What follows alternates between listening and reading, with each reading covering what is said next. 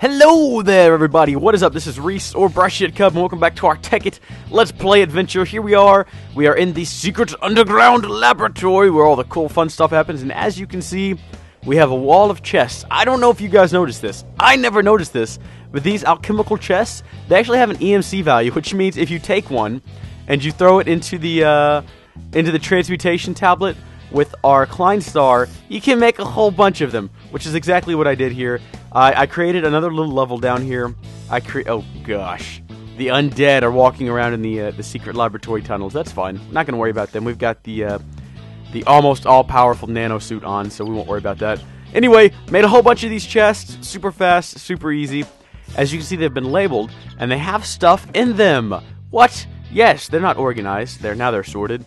Yeah, we got ores, we've got dust, we've got bars, we've got just everything your little heart can imagine and desire, already sorted, because guess what? Oh gosh, I should deal with this. Let's see.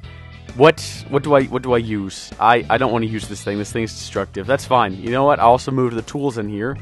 So we also have our sword, our nano saber, which is a bit buggy. Definitely need to replace that soon. I know I've said that in like the last few episodes, but I mean it this time. Ah, there we go. Takes care of that guy. Alright, anyway, what was I saying? Right, we built the sorting machine, and it's built, and as you can see, I've been doing a lot of work down here. I expanded this platform a bit and moved our blue electric alloy furnaces up here, so they're here, they're charged. And, well, heck, let's go ahead and show that. Let's go ahead and show the power system that I worked on before it gets dark. Bum! Tower of Power 2.0. I added a few more solar panels, just a few. Took the ones that were over there, moved them over here. Got a bat box in there.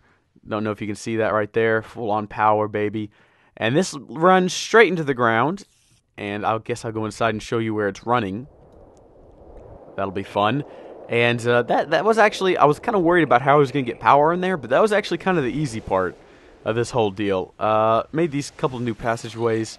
Now, if you remember, before I go back there, we made a second quarry. And so we have a second giant hole similar to this first one here. So I kind of tapped into that, sort of walled it off, and I built this massive mess of amazingness. So this is where the power runs down from the Tower of Power right here. Oh, look at that. Oh, wow. Hello there, sir. Let's not worry about that guy. Anyway, well, I guess he could fall down here. I didn't actually... Yeah, we should... Oh, gosh! You know what? They weren't really messing with us. I say let's not mess with them either. So the power comes down and it kind of splits off. Half of it goes around up here into the blue electric furnaces. The other half kind of comes down here. Some then goes out down there and goes under the floor and connects over here. And it's just, oh, this is amazing.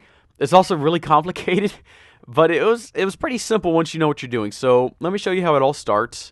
It all begins when you throw something into the sorter, the sorting box, I should say, the drop box, right here. This is the drop box. Let me see if I have anything I can throw in there. Yeah, I've got some... Yeah, that'll get back to work. So you put stuff in the drop box, right like this. You know, just fill it up with some tin dust. And I'm doing it like this because it'll take out either individual pieces if you put in individual pieces, but if I put in a whole stack, it'll take the whole stack. Turn it on, and let me show you what happens behind the scenes. Now, we learned how all this works in the last couple episodes. We've been looking into sorting machines and how they work. So as you see, throwing that switch will activate a redstone current, which will activate the sorting machine, which will pull out items. They'll go down here, and because they're not sorted in this one, as you can see, dusts aren't sorted in here. They're sent through the black pipe down to the second sorting machine, where they are sorted into the dust chest, which is orange, as you can see right here. Any other items that aren't sorted in this box will go through black again. You can set it to whatever color you want. I just set it to black.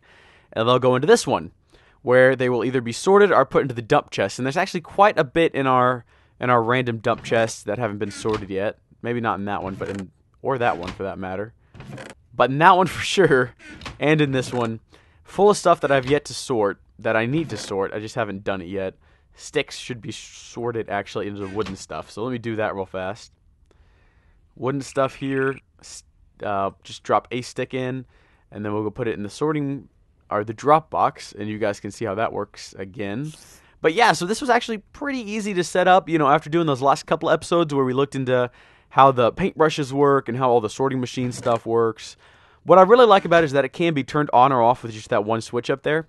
Now, I have noticed on the server it's a little buggy. I mean, it works 100% of the time, but sometimes, like right now, you can't actually see the stuff being pulled out.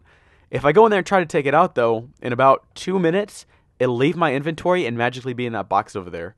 I don't know how that works, but hey, look, there's the sticks. Fantastic. So they're moving along quite nicely. As you can see, they bypassed all this other machinery. Never saw any of that happen, but it went over here for some reason.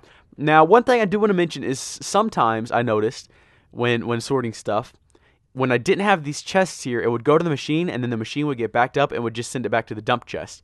So I considered building buffers, but I decided, you know what? I already have some leftover chests. I'll just use that. So yes, you can use chests. Items will get dumped into the chest here, when they're waiting to be sorted. So that's great. Everything works. It can all be turned off with a single switch. It can all be powered with those few things that we built up there. I can't even remember what they're called. Solar panels. It's great. It's great. If you're looking at this and you don't know what any of it is, you can go back and watch the last couple of episodes of Tekkit with Reese. I kind of explain what the sorting machines do, how they work, how the pipes work. I was going to film me building this entire thing, but it just took so long. I decided, you know what, I'm not going to do that on camera. It literally took me 2 hours to set this up. And I was like, that's going to be one heck of a long episode. I don't think anybody's going to sit through that whole thing. So I didn't record it. But here it is.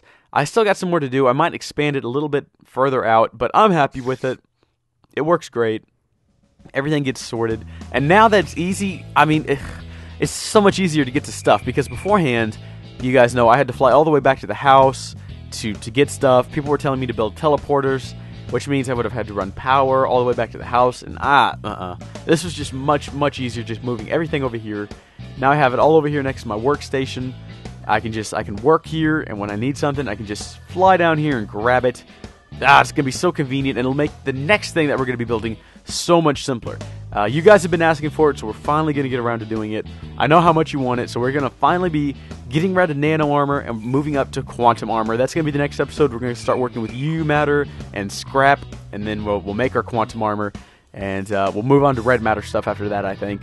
But yeah, so that's all I got to show you in this episode. I hope you guys enjoyed that, and I will see you. Let me turn off the machine. I will see you next time. Thanks for watching.